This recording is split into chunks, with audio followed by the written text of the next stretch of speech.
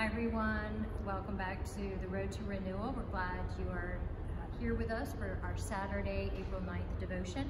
Our reading today is going to come from the book of Mark, and we're reading verses 32 through 34.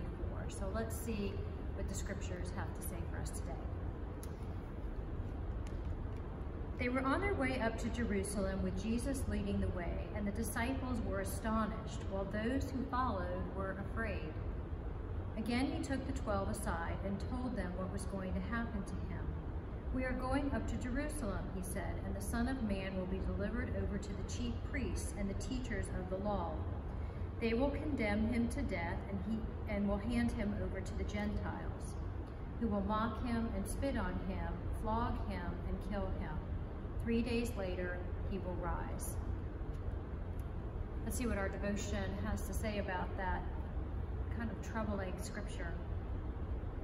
I remember being called on January 10th, 2014 by my brother-in-law. He told me to come to Kennestone Hospital in Marietta, Georgia, because my sister Wanda had taken a turn for the worse. As I entered the emergency room, a nurse directed me to her room. As I entered, Wanda was lying there in excruciating pain, and my brother-in-law looked weary. As I stood holding her hand and trying to be encouraging, she uttered, "Y'all know I'm not afraid to die." Those 7 words will never escape my mind. As sad as I felt, I was encouraged that Wanda was strong and courageous in her faith. As you examine the text for today, Jesus is predicting his death to his disciples for the 3rd time. Although there is no comparison of my sister's statement with the death of our Lord and Savior, I can only imagine how the disciples felt to hear Jesus predict his own death. This time, however, the prediction was in more detail. He said, "And the Son of Man will be betrayed by the chief priests and the teachers of the law.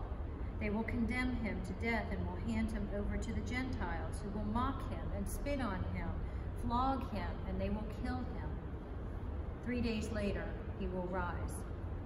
Nowhere do we witness in this text that the disciples understood or wanted to understand or face Jesus' death. His words were meant to prepare his disciples for their journey without him. I believe Wanda's words were meant to bring us comfort and prepare us for the life without her. But how do we deal with these words, death, dying, and die? If we are honest with ourselves, these words make us feel uncomfortable. We feel awkward, nervous, sad, fearful, frightened, and sometimes even angry. However, as we grow in our faith, we know that death is imminent. Let us bring comfort to someone who is facing death, whether it is a listening ear, a shoulder to cry on, a loving hug, a gentle touch, or a calming spirit. As believers, we must come to understand that death is the entrance into a new dimension of life with Jesus Christ. Christ has promised that he has prepared a place for you and for me. The Bible reveals, "Do not let your hearts be troubled. Trust in God, trust also in me. In my Father's house are many rooms. If it were not so, I would have told you. I am going there to prepare a place for you.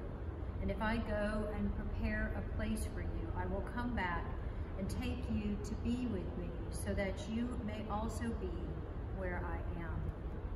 In this passage of scripture today, Jesus captures the spirit of the place that we call heaven. He arose to prepare an eternal home for his followers to join him. Isn't it comforting to know that we have a permanent place with our Lord and Savior? Is your life preparing you for the eternal reward?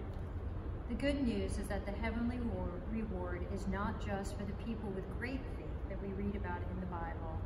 The heavenly reward is for you who eagerly look forward to Christ's return. Let's pray together. Lord, if I'm given the opportunity, allow me to bring comfort to someone who is facing death. Remind me that Jesus has gone on before, and that I will go to the place where he is going by my faith in your Son. Amen. Have a great day, and we look forward to seeing you in worship tomorrow, either in person or online. Bye, everybody.